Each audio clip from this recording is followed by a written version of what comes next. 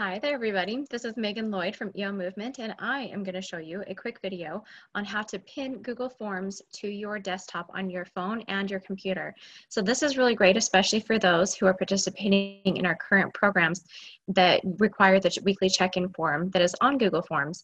And so if you're trying to figure out how to make that work every week so that you can submit that weekly form, then I'm going to show you how to do that. And this is also great if for whatever reason you just have a Google form that you would like access to regularly that you use often.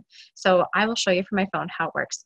So first of all, you're going to, if you're participating in the programs anyway, you're going to open up your email.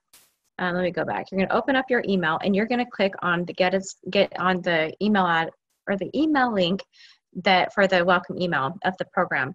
You're going to scroll through the welcome email until you get to the part with the weekly check-in link. It says access the check-in and Q&A form now. So click on that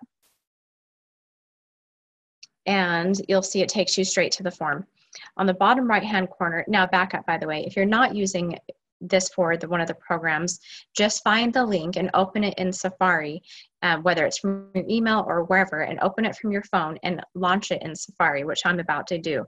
So open, I click on this bottom right-hand tab with the box and the arrow, and it says open in Safari. You're going to click open, and then it will open in Safari. This box on the middle bottom that has a box and then an arrow shooting up, you're going to click on that, and you're going to scroll through here and find the one that says add to home screen, and then it will ask you what you want it to say, and then you'll click add. And then that was my son. And then it will immediately launch onto your phone as a quick link. So I can just access it whenever I want. Get out, click on it.